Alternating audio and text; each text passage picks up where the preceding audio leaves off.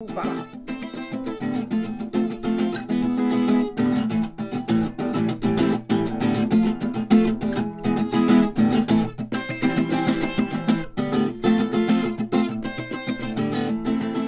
Dette er den ukentlige nyhetssendingen fra Europa.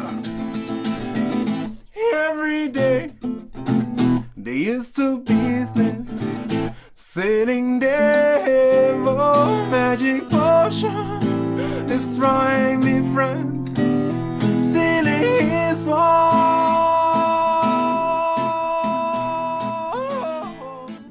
And I'm joined by Sean McGee and Kevin Hester. Kevin Hester has come back again this week to give us another update on the Extinction Report. And today we're going to be hearing some strange news concerning possible deaths/murders in connection with scientists who have been investigating the Arctic sea ice melt. So good afternoon, Kevin, and thanks again for joining us here on European News Weekly.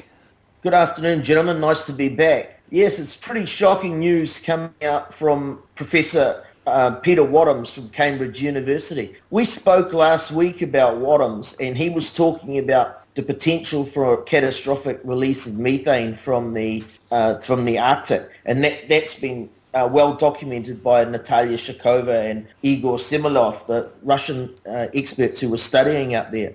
Wadhams came out this week and he said that there's 3 scientists who were investigating the melting ice may have been assassinated.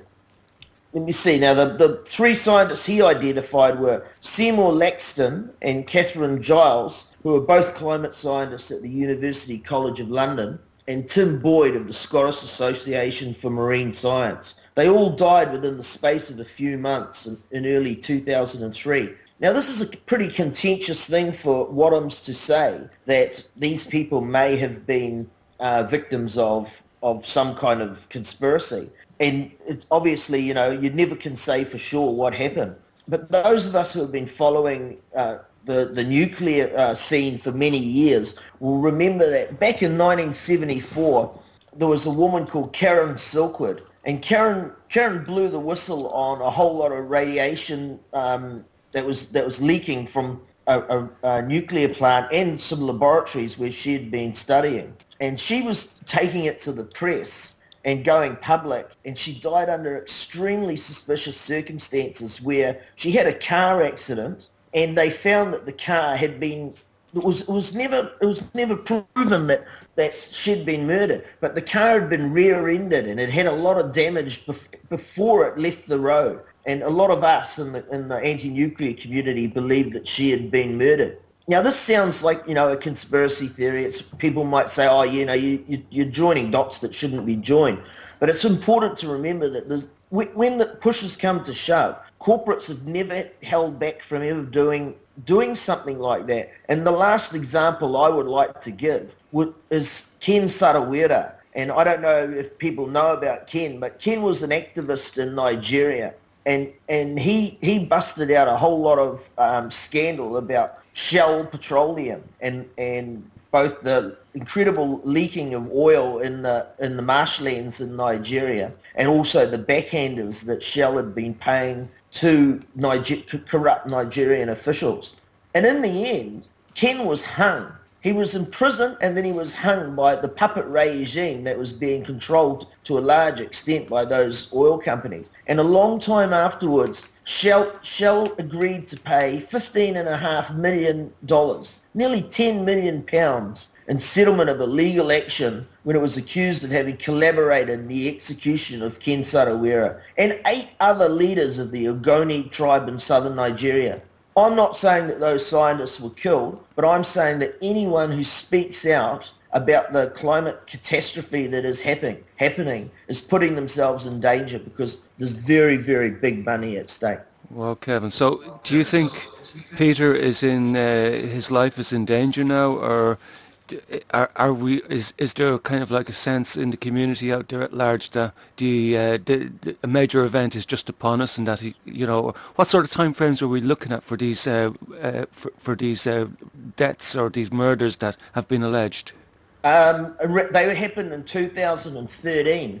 And one of the people was killed in a car accident with a truck. She was on a bicycle and was run down. But Wadhams before that had happened, Wadhams had laid a complaint with the police where he had a near-death experience with a truck. And he, he was walking. I don't think he was on a bike, but he nearly got knocked down by a truck, and he believed it was an attempted hit and run on him. So, I think what will happen is that as we get closer and closer to collapse, there'll be more and more motivation for the powers that be to try and silence people. So there's always the risk that activists have. And I think this is a way to keep scientists quiet and keep them worried. There was a lot of talk years ago when Michael Mann came out with the hockey stick analogy. And he came under incredible pressure and attack from the fossil fuel industry.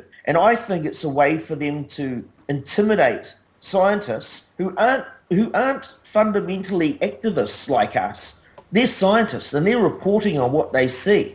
And terrorizing people is a really good way to keep them quiet. Mm-hmm. Well, they've tried various methods. I don't know. As you say, it's up in the air whether they were murdered or not. Amazing that Wadham stepped forward on this, though. I've got to say, you mentioned Shell there as with the guy in Africa. We actually interviewed Charles Williams Diggs on this show, and very recently, and he was telling us that activists were being run off the road, doctors were being forced out of Florida. Vets were being, sort of threatened if they did any sort of testing on animals that they were getting, trying to connect it with the Corexit or the oil spill that happened there in 2010. So at the end of the day, it's the connections, for the manipulation of scientists is certainly there. We obviously have to wait for the further evidence to come up. And might I just add on to that equation, because Kevin, I'm not sure if Kevin is aware that recently there was a court case in Castlebar, and it surrounded Shell and the Shell to Sea project in the Curb Shell to Sea, and there was allegations and there was statements made to the court about Gardaí and alcohol, and that they were getting alcohol. And one of the men said in open court that his business was ruined, and one of the worst events in his life was back when he went to a particular protest, and the guards were one particular sergeant, I believe it was. He was making, "I'm going to run those feckers into the sea," i.e. the protesters. "I'm going to run them into the sea," is what this guard has been said. He said basically, that's crazy. This is what's happening. Jimmy, I can add to that just a little bit more. Yeah. Because this week Shell have been given the go-ahead to actually go for oil in the Arctic. They've been given that go-ahead now. It was just the last few days. Right. So it's interesting timing. If you spoke to people in Central America and in South America, in the rainforest areas in South America that are being denuded, and if you spoke to people in Nigeria about this, they would say, "What is the big deal about you guys talking about these 3 or 4 scientists? All our activists have been murdered for decades." And there's a history of activists being murdered in those kind of totalitarian states. Well, our own states are becoming more and more totalitarian every day. To think that it's not going to happen in places like in Britain, Ireland, New Zealand, Australia would be naive. No, you're quite correct. I think I came across an article there. Sean, do you have a speaker on? I think I came across an article there last week, I believe it was, and it was in relation to activists and stuff, and how they've been targeted and murdered. And I think it was through The Guardian. It's very, very short notice. I'm not sure if I'll be able to find that, but there are reports of that coming out, like how activists are being targeted and murdered in huge numbers. And of course, we have to remember that this isn't just aimed at scientists, this kind of threat, whether it's murdering or whether it's phone hacking or all the things that we've been reporting in the recent weeks. It's, sort of basically they're turning around and they're trying to sort of do an overall thing. And it also affects journalists. journalists also want to back off. It also affects activists who get a little bit worried. But the thing is that they've been doing this for some time, and the people that know what's true are strong enough to carry on. So this is a good thing. I wanted to make the point that for people who are listening to this in developed Western countries in the Northern Hemisphere, they might find it extraordinary that we would be talking that these kind of assassinations could have taken place. But the people in Africa and the people in Central and South America, they wouldn't find this conversation extraordinary at all. They'd say this has been going on for decades. It's just come to your place now. It sounds like we need to reach out to activists in South America then, Sean, and get their testimonies. What do you reckon?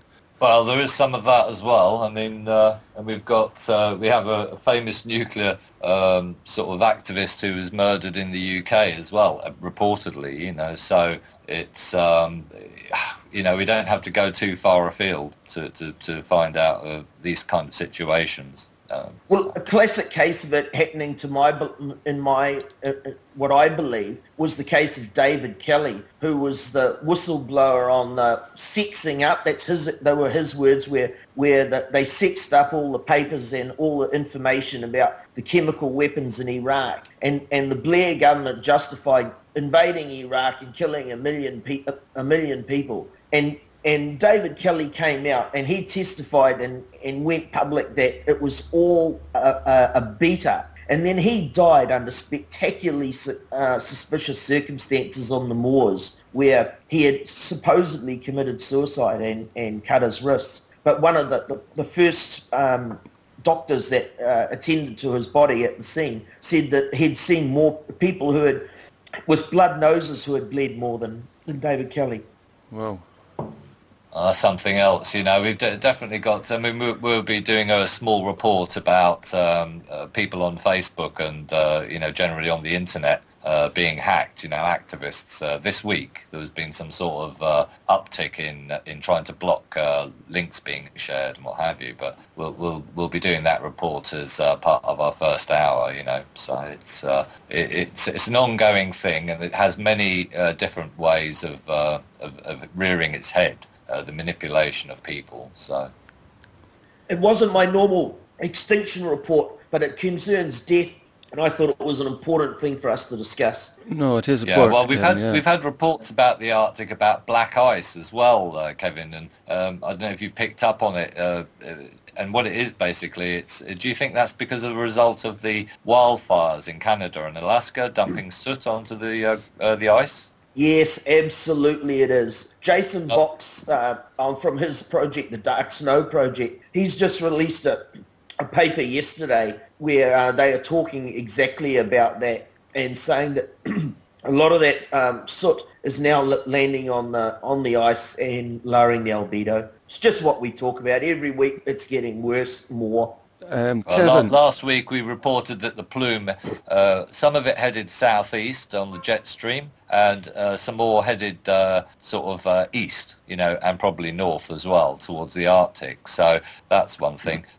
Kevin, did you also pick up on Paul Beckwith, isn't it, I think? Mm-hmm. Yes, Beckwith, yes. Yeah, did you pick up on his latest video? I think he was talking about, he's talking about a range of subjects, actually, but it's an update, and it's on his YouTube channel. Yeah, I'd advise anyone to look up Paul on YouTube, and he has a very public Facebook presence as well, and he's very prolific. So Paul Beckwith, Beckwith, great man.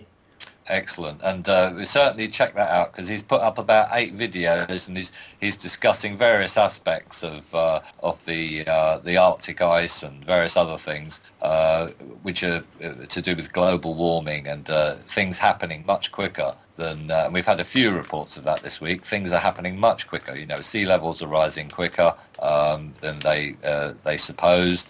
There's issues with the jet stream. It may be speeding up. And then that was there's a report, actually, if they give me a moment, I will get to that. Is a report from meteorologist Leon Brown of the Weather Channel UK, said the super strength El Nino could be created and could even dislodge the jet stream, leading to more unstable weather in the UK this autumn, and that will obviously have an effect on Europe and Norway as well. Well, in relation to that, Jon Doe, we're also hearing about this above average 3C increase in the Pacific temperatures, and they're calling this current El Nino the Godzilla El Nino, which... Well, I'll just read a little bit more from, there's an actual article up on the Express about it with the title, Shock Warning, Strongest El Nino in History, Could Bring 6 months of storms to Britain. And of course El Nino is the Pacific being hot and then that El Nino effect happening. But further down, I mean, I'll read the rest of the article. It's just a little bit that was quoted from the meteorologist Leon Brown. And it goes on to say the biggest impact El Nino is around the tropics, as we have started to see with a greater number of tropical storms. However, it is a very powerful phenomenon and has knock-on effects across the globe in America, Asia, Australia and Europe. There are signs that this year a significant El Nino is building. We think it could drive a strong jet stream which could lead to more mobile weather pattern and very changeable and stormy weather as we head into winter. So this is just a kind of a warning that's going out. Now the Express isn't necessarily top-notch, but we're aware of all these stories going on. And Leon Brown obviously feels it's important to say this, and he's putting his credibility behind it as well.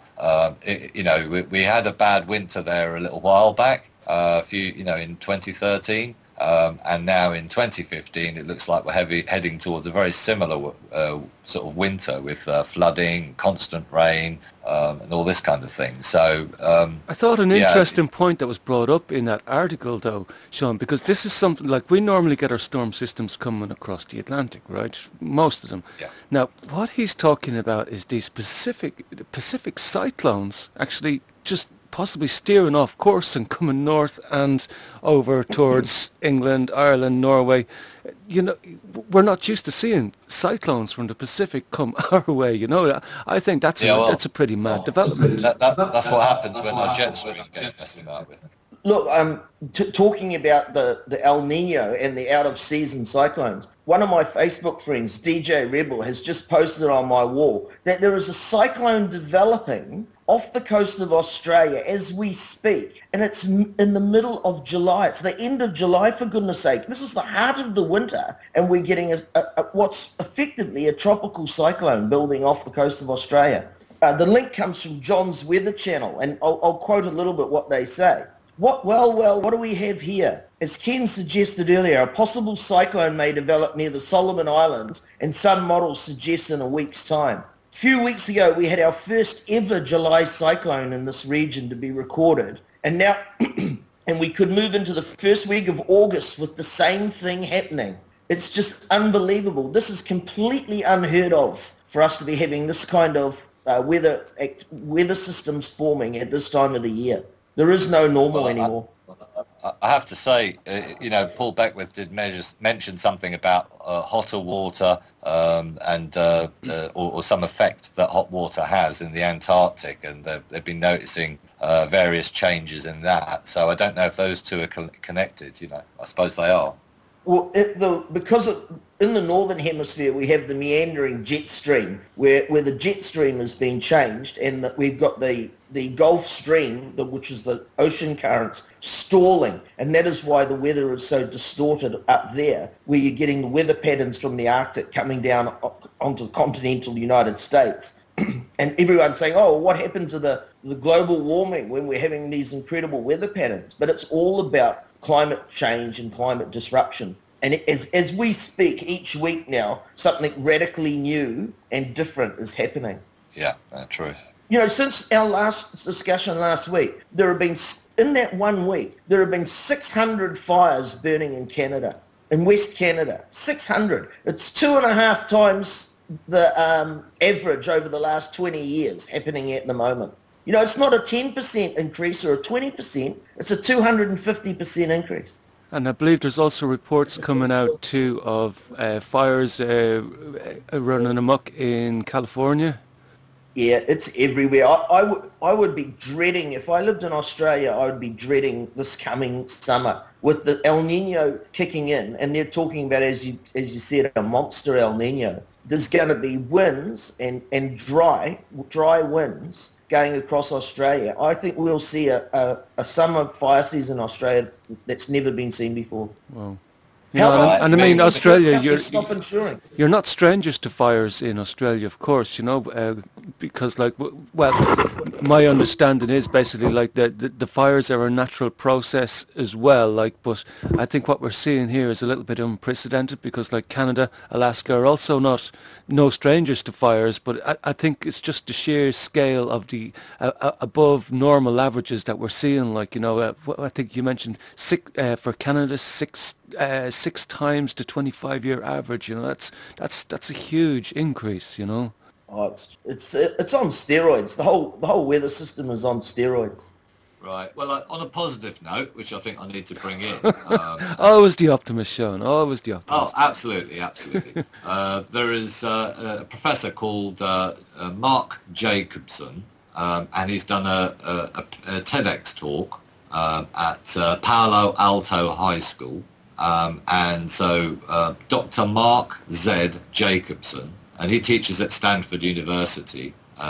So basically he's doing a talk, and he said he has the plan for every single solitary state to transition to safe, clean, green, sustainable energy and halt climate chaos. And he's had this plan for 3 years. So when we're looking at solutions, we know they're out there. And we need to get them out. And I would ask everybody to go onto YouTube and type in Mark Jacobson, powering the world with wind and water and sunlight. So at the end of the day, that's a YouTube thing to go and check out. And we have solutions to all this continuing madness. We just have to find a way of disengaging from a very sort of dodgy system that's just not sustainable in any way.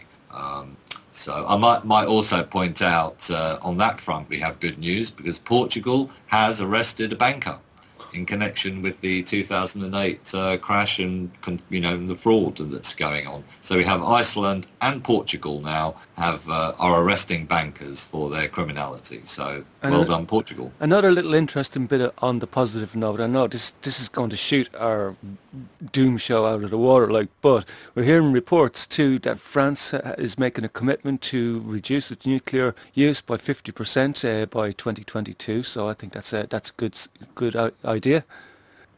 Right. So is Kevin with us still? I am indeed. Excellent. Right, mate.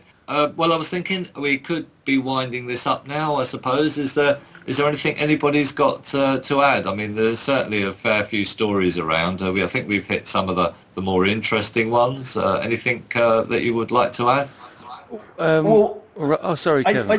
I do hear you when you say that there are those positive things that France is talking about reducing its nuclear, and there are people are talking about more wind and water. But the reality is that we have pushed the biosphere over the cliff, and none of this piecemeal approaches would have any real genuine effect. To do anything about slowing down or attempting to stop the catastrophe that we're faced with requires a radical approach. We will see them go to Paris in November, and they will play tiddlywinks. They will make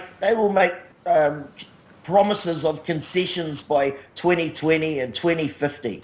Unless they step up to the plate and do something radical, absolutely radical, there is absolutely no chance. I don't believe there's any chance of turning this around anyway. But all of this talk of this small little actions and small little endeavours from people is just to distract people into thinking that something's being done about it. Nothing's being done about it. It's business as usual. As you said, Shell is on the way to the Arctic to drill for oil as we speak. Yeah, but they've yet to get there, and I'm sure we're going to have a lot of pressure on them to stop. But I mean, there's so many good activists doing things. I'd look at Erin Brockovich, for instance, and she's been putting out a lot of stuff about contamination, and she's been a great researcher for some time for activists. And she's put out a story recently, about Louisiana. And I've got a little update for us about Louisiana. Once again, the information gets out and we can do something with it. This is my positive spin. And so I'm hearing reports now that the birds that have left a reserve in Louisiana have done so because there's been dumping of correxic waste in that site, and it's just made the birds go away or disappear, or maybe they're all dead. I have no idea. But in either event, there's none of these birds that have been there for generations and generations. They've basically just disappeared all of a sudden, and we do have a report, and we will be coming back to that story. But also in Louisiana, we find out that Erin Brockovich has put out a story, and she's on about that the St. Bernard Parish water system is a chlorinated system, and there's a problem with it. The use of chlorine is sequestered by adding ammonia. This is done by chlorine does not react with the dirt in the water, which forms regulated disinfectant byproducts. It makes chlorine weak and less reactive with bacteria as it breaks down, causes distribution system nitrification, which supports biofilm growth. Well, I'd say go to Erin Brockovich on Facebook for the full post here on this one. Excuse me. Louisiana health officials confirmed Wednesday the presence of Naegleria fowleri amoeba in the St. Bernard Parish water system at the site of the sampling station. The water system, which serves 44,000 residents in St. Bernard Parish, was tested by the Louisiana Department of Health as part of the state's new public drinking water surveillance program, 4 years after the BP Gulf oil spill. DHHS notified the water system and local officials on Wednesday evening this week. So another story there, but another activist getting the information out there. And I might also point out for the Irish out there that Erin Brockovich was one of the activists who stepped forward to provide legal support for the 6 children or 6 young people that were murdered. Well, they died when they came off that. Was it the? What's the name of it, Jimmy? The vaccine, is it? No, there was 6 kids that died in that tragic accident in California. Oh, right, yeah, where the balcony collapsed. That's it. Right, Balcony yeah. Sorry, Yeah. I just had in mind about the word. So, okay, so it's basically that they did that, and then Erin Brockovich stepped forward, and she's contacted the families and also people who were injured, young people that were injured, that basically they might be able to access health issues or legal support for claims and things like this. So Erin Brockovich, she really does do a lot of work, and there are many. She's representative of many other sort of activists around the world, and I'm sure she has her problems as well. But we do see that information is important, and I think your job doing that is very important. Kevin, and yourself, Jimmy, as well. Well, I think what we're also seeing, like, just to bring it back to the doomy sort of things, where yet again we're seeing more problems with the biosphere and the water, and we're seeing amoeba, brain-eating amoeba in the groundwater. It's quite shocking to me. It's never ending. So what more can I say?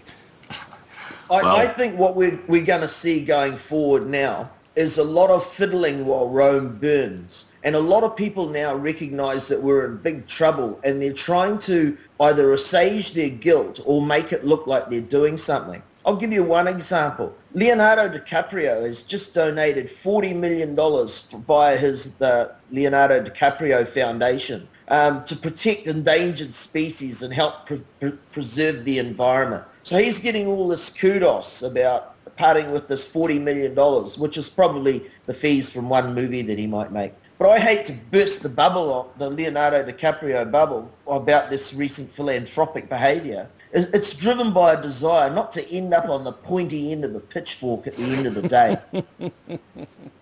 Well, this is the Extinction Report, Kevin. DiCaprio and his cohorts will be flying down to his luxury resort in Belize in their private Learjets, where one home alone was recently bought by Colony Capital CEO Tom Barrack for $11 million.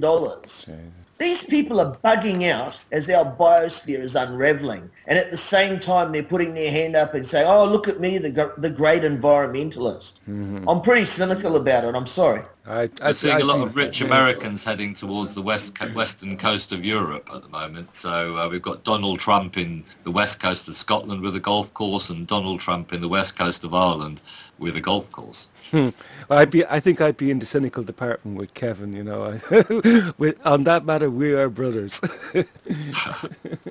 Well, anyway, I have a much more positive attitude on these things. We are kicking butt, and that's my view. Well, I reckon the planet's kicking butt, and it's probably with good reason. You know, we've destroyed the place, so she has a right to fight back. Okay, well, we've got another interview we've got to get through shortly. Indeed. So, have you got anything to add there at all, Jimmy? No, well, I'd just like to thank... Echo, Sean. Good God, you can't take him anywhere.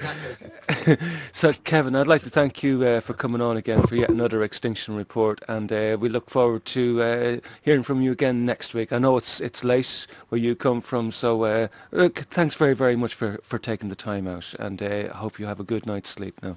It's been an absolute pleasure as always, and I can promise you when I come back next week, the great unravelling will have travelled a very long way in 7 days.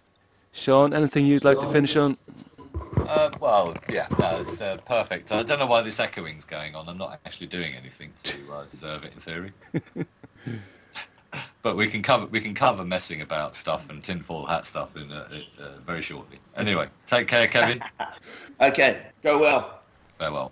Thanks very, very much, Kevin. That was Kevin Hester, and that was the Extinction Report, which is exclusive to European News Weekly. And Mr. Sean McPositivity, how are you doing, buddy? Are you trying to wreck our Doom Report? Look, mate, I noticed I got bumped off the bleeding audio as soon as I started saying something positive. You know? This is getting more like godlike productions every day. Oh dear. Sean, look, we don't have a hell of a lot of time, so our next Jon Doe is up next, really, and I think we should just tear on with that while we've got time, because we're expecting Liam in at 6 p.m. So shall we tear on with the Jon Doe interview? Do you want to introduce it? Oh, well, I'll just, I think we did the introduction on it, but I'd just like to sort of bring you to someone who's going to be coming back to us with future reports from Japan and Japan life in Japan. I think we're going to be doing this mainly to let people know that there are many thousands, tens of thousands of people who are still affected by the nuclear disaster, and they're not getting the help they need. There's health problems from the nuclear disaster, and there's big issues around the big corporations making moves to make Japan into a very right-wing, unpleasant place. And we will be reporting, as we always have, on these activists that are trying to fight this repression and trying to get the truth out. So onwards with the podcast, I think, Jimmy. Hi there. Today we've got an interview with the named Jon Doe. He does that to protect his name because he's actually based in Tokyo, Japan, and he's an anti-nuclear activist. He's an American Marxist. He's a journalist. He's a lot of things.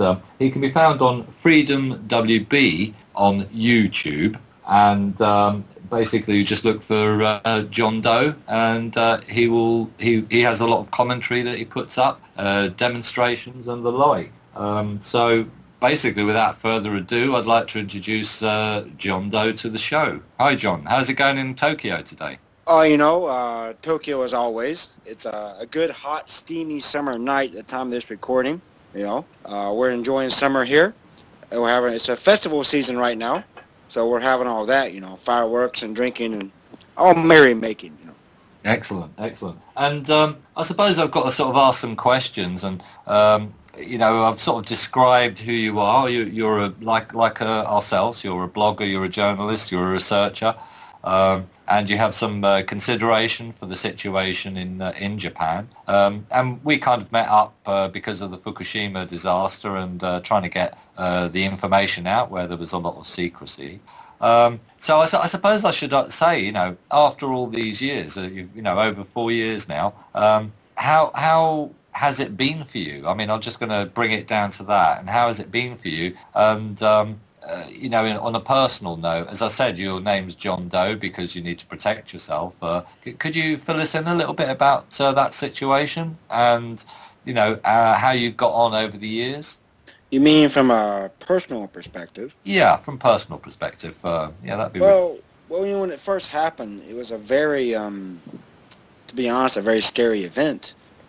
I lived in Japan several years before the whole earthquake in Fukushima happened, so I was kind of accustomed to minor earthquakes and things like that, But to be honest, I would tell you the actual story, like where I was and what was happening the day it happened. At the time, I was doing some English conversation type of stuff, right? It's where you show up to work and some people show up and you practice English with them. I do a different job now, but at that time I was doing.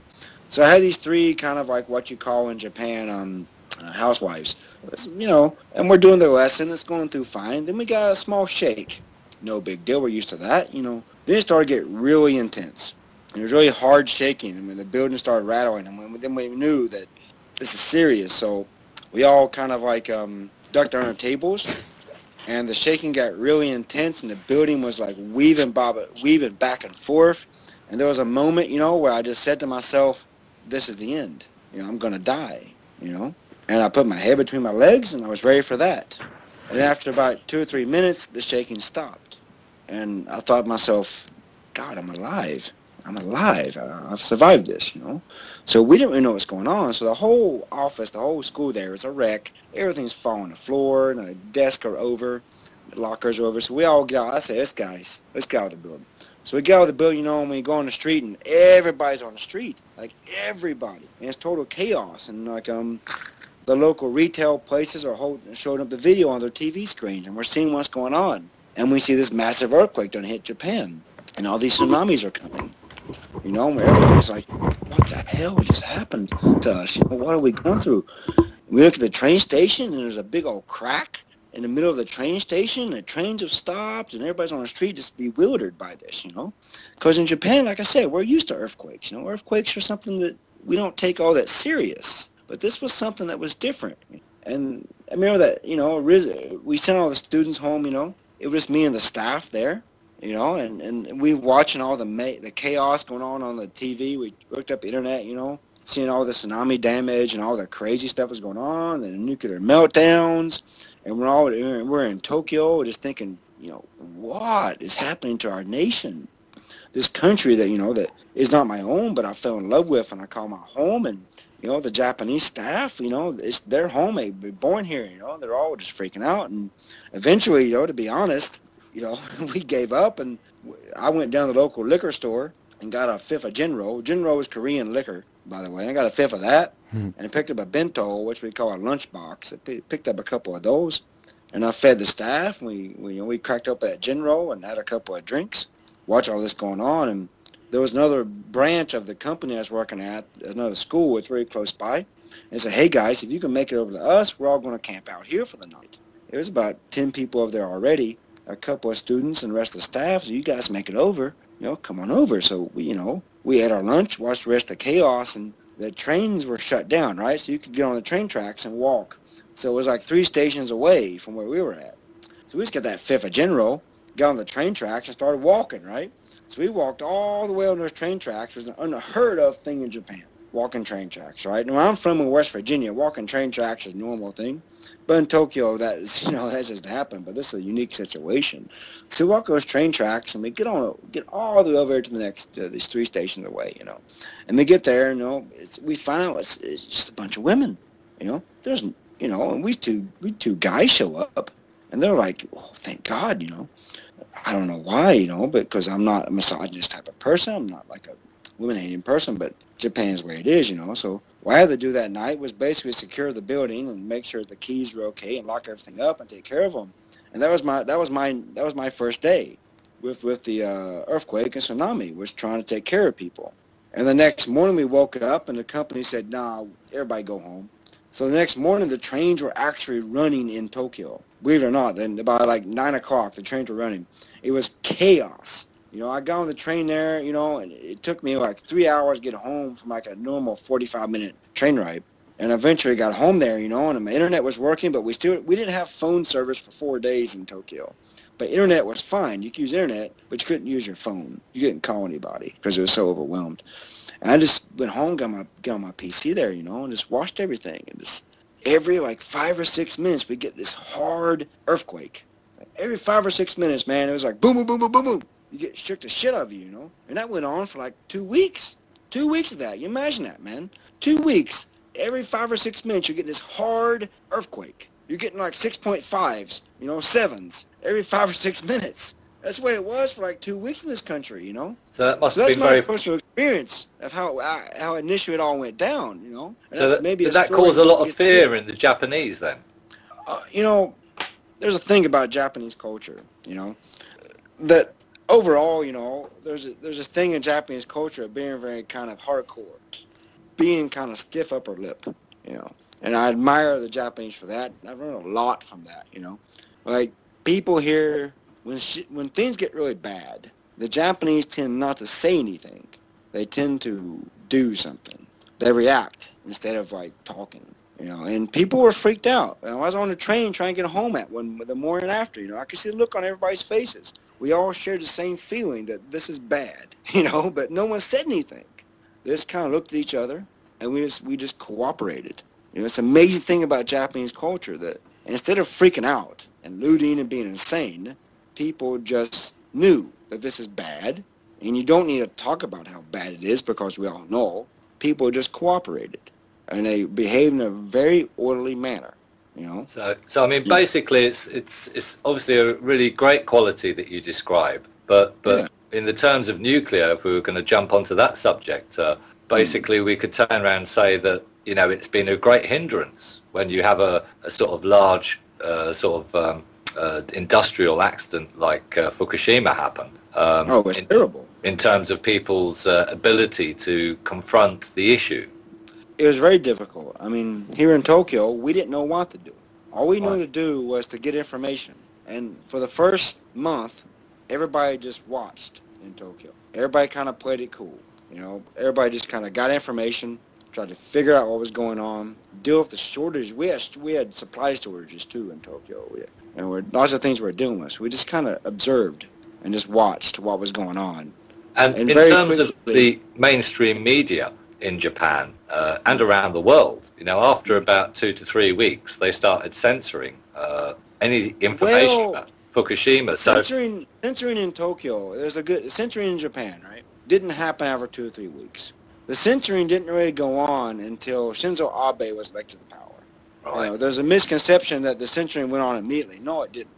Because a lot of people, not to say anything bad, but you don't live in Japan. You weren't getting the information that we were getting. Sure. And at first we were getting, the media was all over it like stink on shit.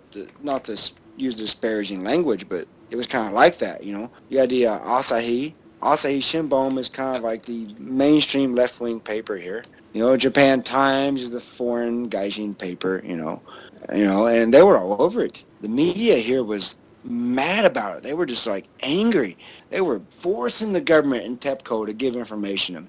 Really hard pressed them, right? And a lot of information came out with the first 3 or 4 months. That's right. It was like full blown. The media here was very impressive. Yeah. But after about a year and a half, we had this like far right wing fascist government coming to power. And that changed a lot of things. And the reason that happened was because the Social Democrat Party, the Democratic Party of Japan, who was in power when all this went down, kind of dropped the ball on it, right? They weren't organized enough. They weren't ready enough for this. And they got kicked out. And when Shinzo Abe came to power, that's when the censorship happened.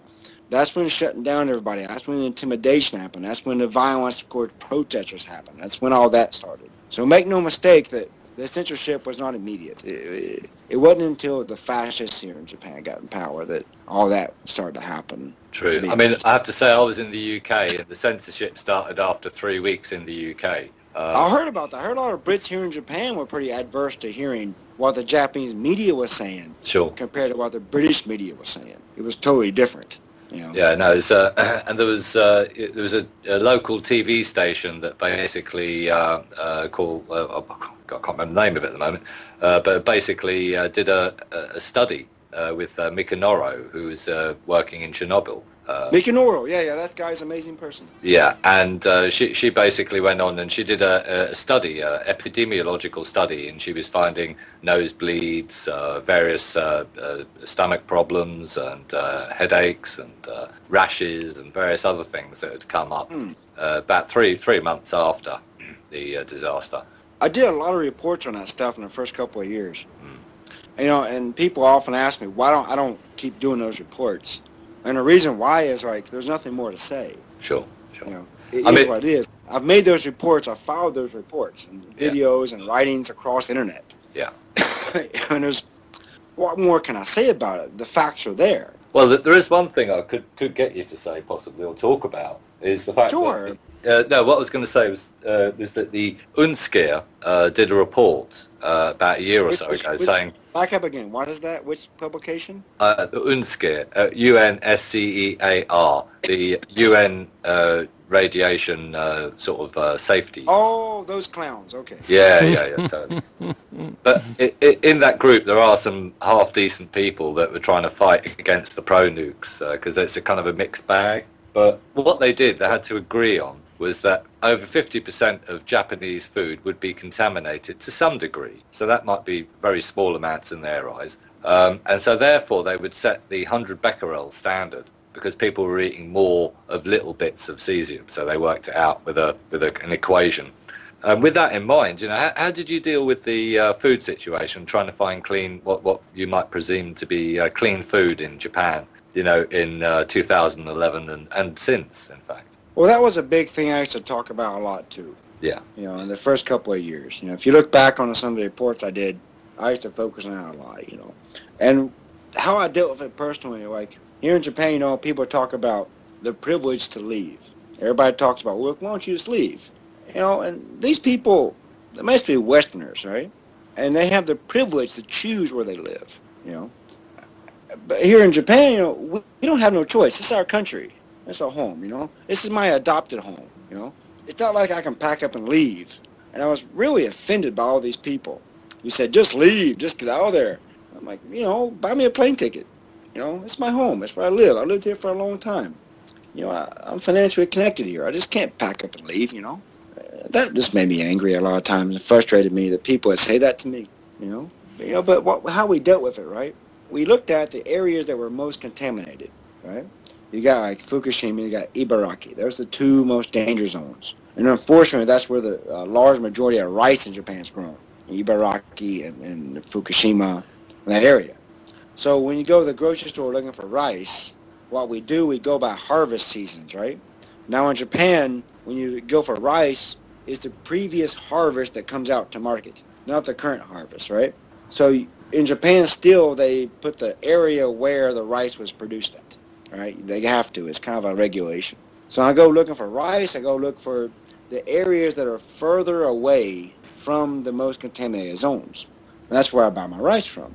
You know, as far as other foods, if it says Ibaraki or Fukushima, no way. Not eating it. I'm just, you know, those are two prefectures that are kind of like you don't eat from. Everything else, you just try to find furthest away from those prefectures that you can, and you do the best you can. If you got the money, you can afford it. You buy bottled water. You avoid Tokyo water because Tokyo water was proved to be contaminated with nuclear radiation within the first 2 days.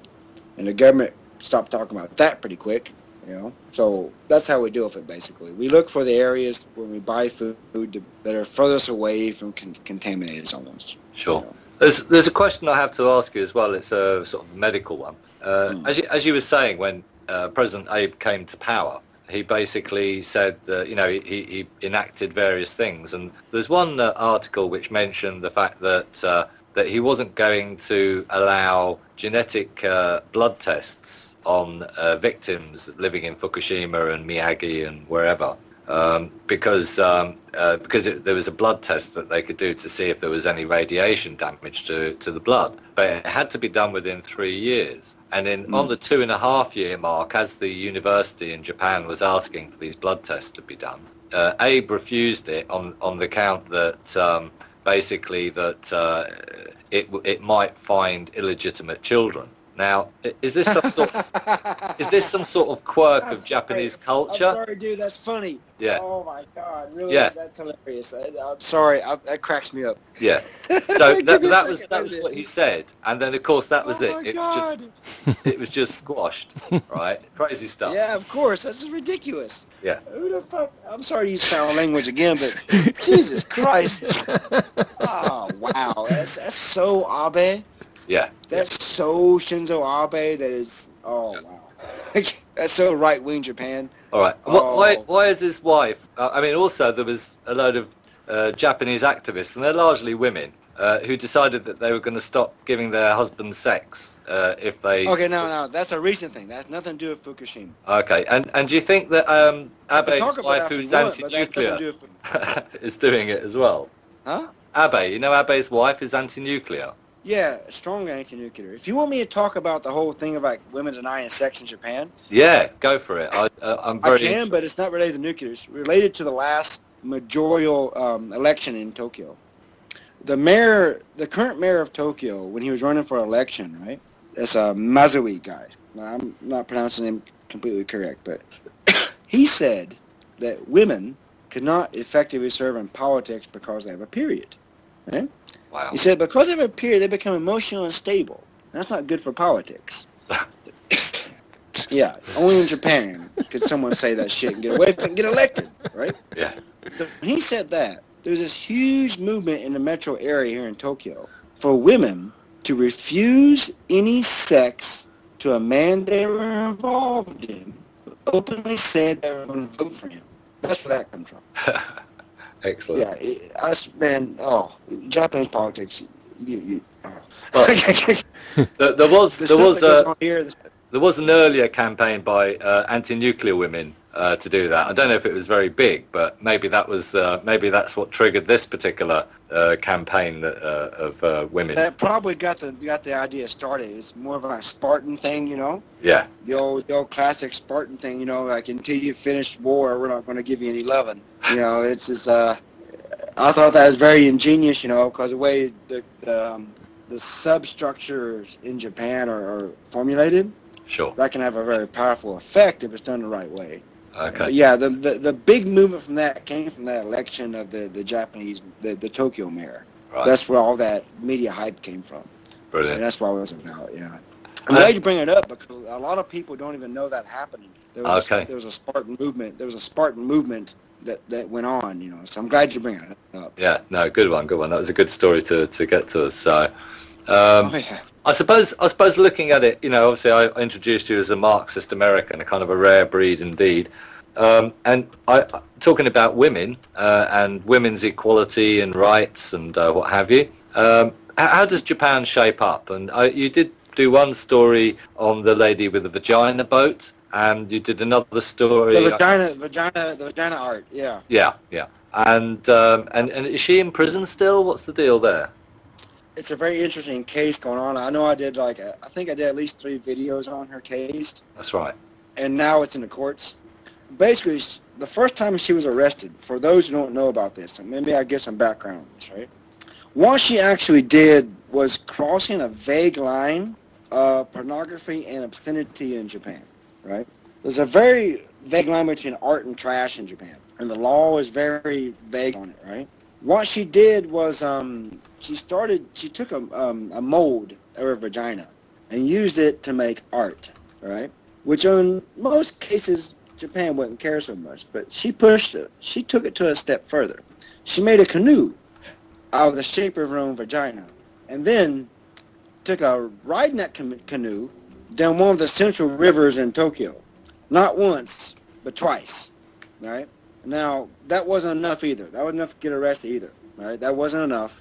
Then she, with a erotic store. We have erotic shops in Japan, which are not porn. Erotic shops in Japan are where we deal with the eureka of life and human society. It's art, it's kink, it's expressions of sexuality, but it's not a porn shop. It's hard. Either you know what it's like or you don't. You've been here, you've been in one of those shops, or you don't. It's hard to explain. So her partner in crime started selling some of her erotic art using with the molds of her vagina. Like we're talking like a river. She used like little sculptures of a river using her vagina, things like that. And the thing that got her arrested was she distributed the blueprint for the kayak, right, on the internet, so other people can make the same kayak and the mold of her vagina. So she got arrested at the first time, and the cops basically told her, like, don't do this again. The whole finger wagging thing goes to Japan. I've been arrested in Japan before, and usually the first time you get arrested, they usually kind of slap you on the hand and say, don't do this again, goddamn it. And it's let her go, right? But she said, no, screw you guys. You know, I don't like the way you treat me. You know, you patriarchal bastards. So she did it again. She had another ride down the Central River in Tokyo in her kayak, you know, and continued selling her erotic art, you know, and they arrested her again. The second time, they charged her with obscenity crime, violating the Japanese pornography law, which says you cannot display open genitalia in a erotic manner, right? So they kept her in jail that time about 2 or 3 weeks. She said, screw you cops, I'm going to answer none of your questions. I've been interrogated by the police. I know what it's like. It's very intense, and it can be very intimidating. And she very stood up to him, and she got released the second time, you know, but probably because of the media attention. That's why they let her go, because usually it's unheard of to get bail in Japan. Okay. It's unheard of. Japanese or gaijin, it's unheard of to get bail in Japan. If the cops snatch you up, typically you're in jail into your trial, into the duration of your trial. But due to the media attention, she got released. Excellent. On a very small bail fine, you know, and now it's in the courts, and it's up to the lawyers, because the system in Japan is different from what you may be used to. A trial in Japan is a show trial. It is meaningless. It's everything that happens before the trial in Japan that's important. You're a bengoshi, or you're a lawyer, right? What he does is he tries to negotiate the terms and conditions of the trial before the trial happens. So his best chance is to try to get the case dismissed. He tries to discredit evidence before it's presented to the judge. They have a negotiation that goes on between the judge, the prosecution, and the defense before it goes to trial, right? And they decide what's going to be permissible and what's not. So right now, that process is going on right now. So that's where it is right now with her, right? So, I mean, that with the background to the fact that we're talking, we had Yumino Nito with a discussion on the FCCJ channel, the Foreign Correspondents Club of Japan. I have a bit of contact with them, but I'm not really close to them, but yeah. Sure. But they did an interview with her, she did a statement about helping high school girls escape Tokyo's sex industry, you know. Yes, it's a big thing. I could tell you some tales about that. That's insane. Well, I mean, that might be useful, because as we're on that topic now, if you could just a brief outline. Okay. That whole situation, we call it the josei business, right? High school, pardon me. It's summer in Tokyo. You get congested. The josei business, right? That whole thing will be very shocking to many Westerners, right? It's a huge industry. It's a thing where women are objectified to a point to where the younger you are, the higher your value in the market you are, right? That sounds very sick, right? But it's very true. Like, you take a 15-year-old girl in Japan, she can make a lot of money in Tokyo, right? There's different businesses that offer this stuff, right? Now, typically, no actually penetrative sex is involved. It usually involves, like, laying down with the girl, talking to the girl, watching the girl do everyday mundane things, like read a manga or polish her nails. And if you pay extra money, you can do things like touch her leg or touch her arm or things like that. There's also the old panty business in Japan, right? A lot of young girls will soil their panties through erotic means, and they'll sell it to a distributor, and the distributor will sell those panties to clients who want that, and those clients use that, they sniff it, they smell it, and they use it for their pleasure. The josei business is a big problem in Japan. Yeah. And also, full-on sex does happen. That's a more hardcore element of the business. That's usually carried out by the Yakuza, which you guys may know as mafia, organized crime. The more hardcore, like, paid to have sex to a 16, 15-year-old girl. that you're cared about your act. So yeah, that goes on here, and just like maybe a year and a half ago, finally, possession of underage erotic pornography was made legal. Think about that, just a year and a half ago. Wow. So that's that. I can comment on. That's what I'll say about that. Yeah. Insight on that shit. Sure. It's a big topic, but it was well briefed over. Thanks for that info, though. It's good to get some background on these stories. I'd like to sort of bring us to Okinawa now, just briefly, to finish off. And two Okinawan major newspapers were threatened with censure, and were sort of looking at the protests in Okinawa against the US bases. And of course, those newspapers supporting those protesters, and the mayor that got elected as well. So, could you give us a little bit of a synopsis on what's going on there with that at all, Joe? Well, first of all, the overwhelming majority of Okinawa people don't want the U.S. military there.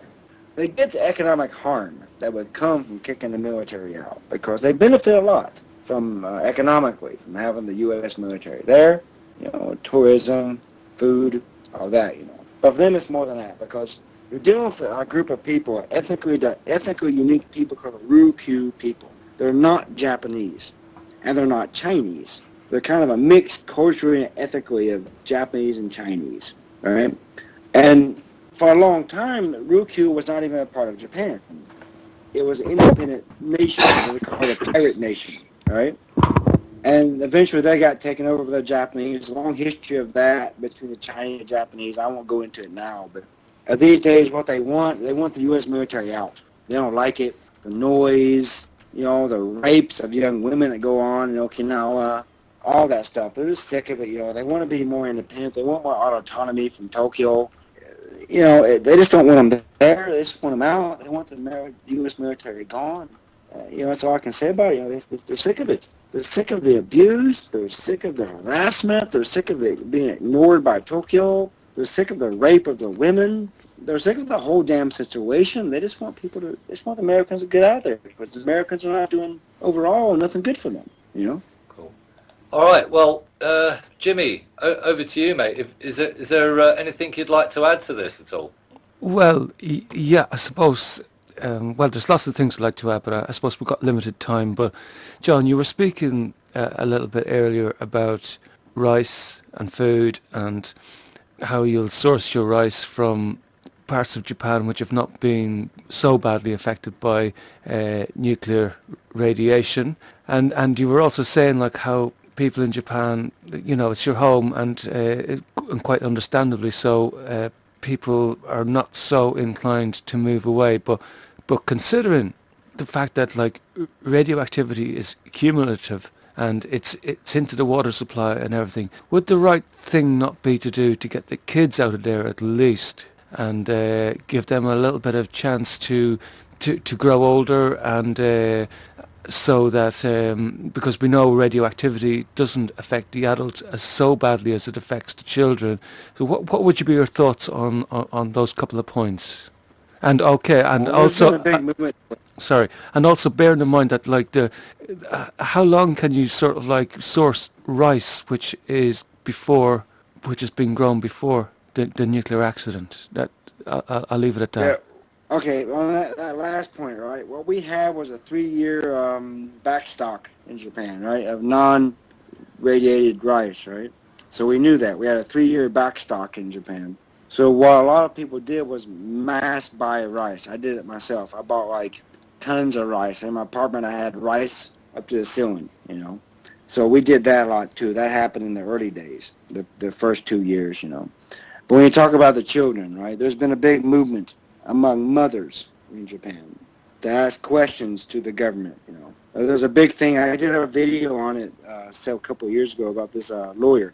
She was a woman. She had a child. And she told her child to refuse to drink milk.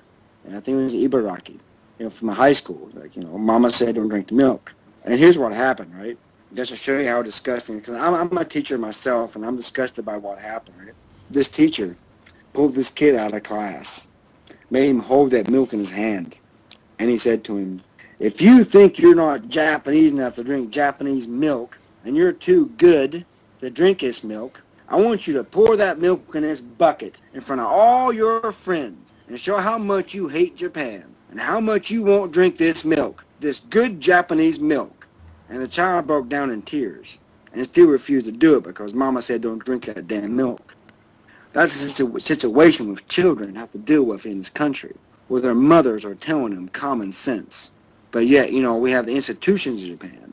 These superstructures and substructures support the economic base, telling these kids to go against the will of their own mothers. You know, that's what children are facing in this country. Yeah. They're facing the options. Yeah, they're facing the options, these children, of listening to their mothers who are wise and really love their children, want to take care of their children. But they go with these institutions who are forcing these children to go against common logical sense due to political convenience, you know. So talk about what the children are facing, that's what they're facing here, you know. Yeah, we certainly have covered on the blogs, you know, children cleaning up the swimming pools in their schools, you know, they've been given steam clean. Yeah, that goes on too, you know. Telling the kids, hey, just clean the pool and we'll swim in it. You know? And don't get us started on thyroid cancers in children either, huh? Oh, the thyroid cancer thing. I've done a lot of research on that, man. It's just getting wild. Like Fukushima and Ibaraki, it's got out of control there for kids showing thyroid growths. It's like so many kids are showing up with thyroid growths, right? And the doctors, he's paid off, like sold out doctors telling the kids, no, it's fine, don't worry about it, tell your mom that's no problem. It's a normal thing for a kid to have. No, it's not. It's not normal medically for a child to have a growth on her thyroid, you know? Yeah. That's a problem, you know? But we'll be coming back to that story, and I think this is a good point to leave the interview, and I hope you're going to come back to us, John, for more reports. Anytime, you know, I'm more than happy to talk to you guys. I really enjoyed it, and really I'm gracious that you guys invited me to your show. Cool. Thank you so much. That's no problem, my friend.